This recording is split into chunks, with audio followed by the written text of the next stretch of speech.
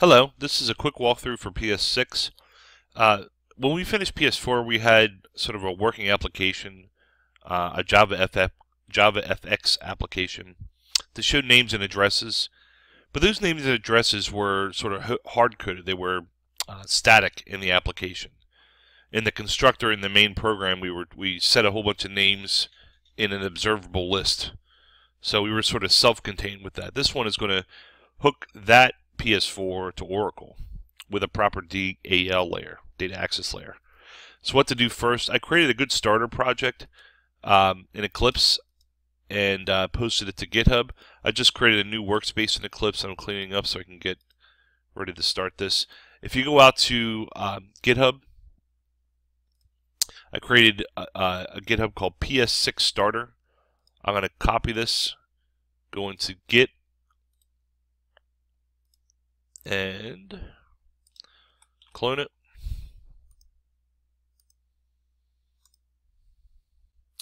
Be helpful if I imported the projects.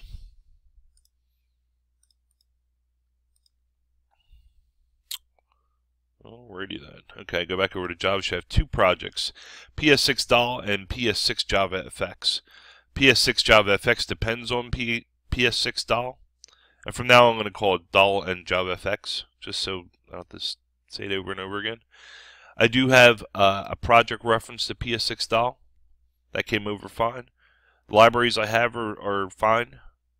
Everything should be ready to go. I posted them clean, so we're going to have to do a clean install, like an initial compile. So I'm going to do that. I'm going to do clean install. I'm going to watch my console messages. Build failure. I get this all the time. No compiler provided with this environment. Every time I switch workspaces, it sets me back. It sets my JRE back. Environment. I'm going to go to JRE. Say it's set to a JRE. I should figure out how to do that. But anyway, remove this. Add. Go to program files. It's under this PC under C, under program files, under Java. This is getting annoying because this happens like every stinking time I change workspaces, but that's cool. Set it, okay. Clear my messages. Again, run as, Maven build, clean install. Get rid of this. It's doing its thing. Build success. Okay, so that is built.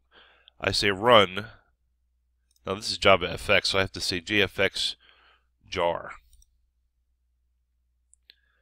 Run. I expect this is going to pull down a plugin or two. Build success. I'm ready to start. This ain't done yet. This is just like getting started. So let's look at PS6 doll. I gave you a couple of classes out here. This is a Hibernate project. First things first. Forget about the test for a second. We're going to start with the Hibernate. Make sure the Hibernate is, the settings are what they should be. So I'm looking at my local version of Oracle. Obviously, I want you to connect to my Amazon version of Oracle, so you'll have to change some settings here. The schema, the username, the password. Double check this setup right here. You're going to have to change that for sure. In the mapping, I gave you a student table or student setup. We're not using anything with student. I just wanted to show you how to do it. So if I look, I've got a student domain model, and that should be properly done. I've got a couple attributes, setters and getters. I've got a student mapping file that maps the student table, to the student domain model. This works in concert with this. That's done already. Again, we're not using that. I just gave you a template so you can do for the work it for the person table. I've got Hibernate util, which creates your factory class. I've got a date adapter, which is cool. So in other words, this isn't going to change. That's not going to change. What's going to change is the person domain model. I gave you that. You're going to have to build the person DAL. I gave you a student DAL. If you look at the student DAL, I've got a add student method. I've got a get students method. I've got a get student method. I've got a delete student method. I've got an update student method.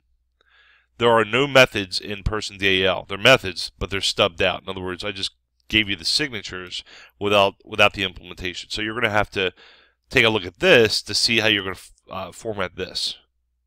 So create your person DAL first. Your person domain model should be done. Don't mess around with anything util they're done. Mapping, you're going to create a student.htm.xml mapping file. You're going to add the mapping file to Hibernate. After all that's done, you should be able to build your doll. In other words, right-click, run as, clean install. After that's done, you probably want to do some unit testing. Make sure that I didn't give you anything here. I just gave you an assert true of 1. But you should probably do a person test to make sure you can add a person, to make sure you can update a person that's been added, to make sure you can delete a person. Good unit tests. So you know that after you're done the doll, it works. I can insert records, I can delete records, I can update records, I can list records. So if there's any errors, it's got to be happening from your presentation side, but not your doll side. So finish the doll first. It should take you an hour, because I gave you exactly what a working one looks like. Alright, let's go to the javaFX. If I go to javaFX, now first things first, I missed something over here. It's a Maven project, and I've got, it's a Maven project, and there's some directories that it's expecting to see. It's expecting to see a resources directory. It's expecting to see a test directory. I gave you an empty directory, an empty package, just so it makes the GitHub post happy. Sometimes if you post an empty directory, GitHub doesn't post anything. So I gave you sort of a starter directory to start these guys out. All right, if we go back to this setup, this looks really like PS4, except for I've done some changes for you that you're going to have to finish. Map, main app. In main app, in the constructor, you had here in PS4, you had a whole list of static usernames that you had to add to your main app. There's like 6 or 7 names.